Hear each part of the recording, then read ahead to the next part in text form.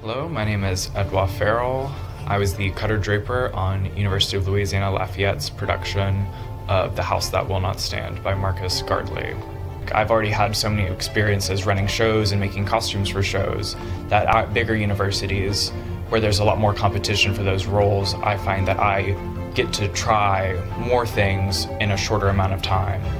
In just my year and a half of being in the department, I've worked on, I think, about 10 productions, whether it's opera or dance or the main stage theater shows as well as capstones.